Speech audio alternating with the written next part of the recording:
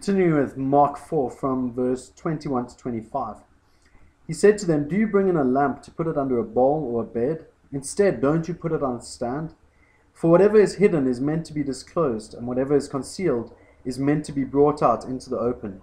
If anyone has ears to hear, let him hear. Consider carefully what you hear," he continued.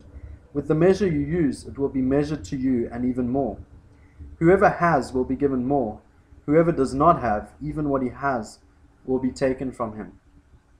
So there's two kind of thoughts in there. The first one is not concealing this thing that you found, this light. If you've got a light, you don't hide it in the bowl. You put it where people can see it. And that's kind of talking about our faith in God. And I want to say to you that that happens whether you intend it or not in a couple of ways. If you're on a social network, if you're part of Facebook or Twitter, then the messages, the statuses you leave, the kind of things you post, the things you like, those are your light on a hill. Those are things that you are saying to people. If people know that you're a Christian, if you tick the Christian box or under religion, you got follower of Jesus, whatever it is, like if there's something on your page stating that you're a Christian, then everything you post and like and link to actually builds on that statement. And a lot of us don't think of that. We kind of disconnect between the two. So I can be a Christian, but I can have a link to my prostitute name, or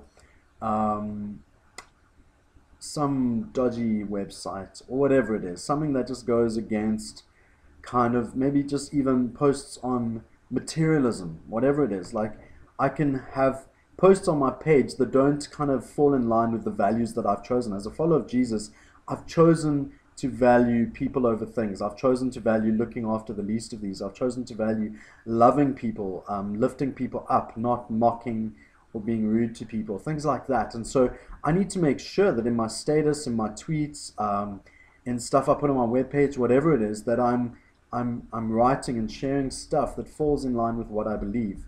And so whether you intend it or not, the way you live, the way you speak to people, the way your attitude to your parents or your work colleagues, whether everything is above board, or are you cheating? Are you downloading things illegally? All of those make a statement about another statement you've made as a follower of Christ. And what it's saying is, if you're a follower of Christ, don't be embarrassed. I know it's hard in many cases today because people have done so much negative stuff in the name of Christian, and so a lot of people, myself personally, I try to be identified as a follower of Jesus as opposed to a Christian, because Christian just means so much stuff, and it will get to a point where follower of Jesus means so much stuff, and then you have to come up with something else. I just like follower of Jesus because it is an active thing. I'm somebody who's trying to follow Jesus in my day-to-day life.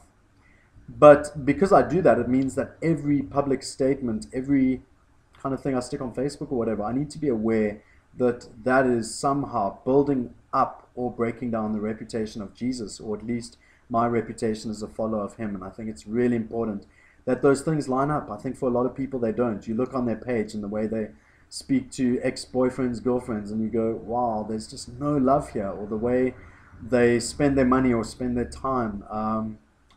And so we need to be really careful about that. Is the light that we're holding up something that is truly reflective of what we say we believe? And then the second part of the passage says, with the measure you use, it will be measured to you, and even more. And Bono would probably refer to that as kind of Christian karma. Whatever you give out is going to come back to you.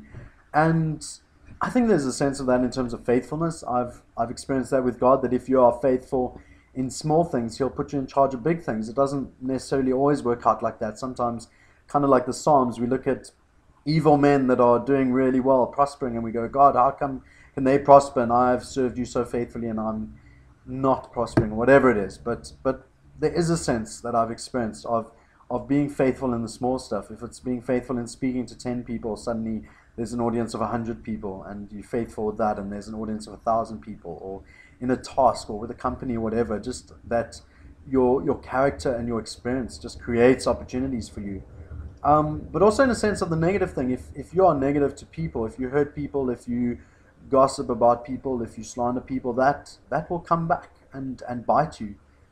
Again, it's an example of that light that we're shining, but it also kind of creates a negativity that will grow up and feed and come back and kind of bite you in the butt. So number one, we need to be holding up a light. We need to make sure that light is consistent with who Jesus is, And the second thing, just being aware that with the measure we use, it's going to be measured back to us. Treat people as you want to treat, as you want them to treat you.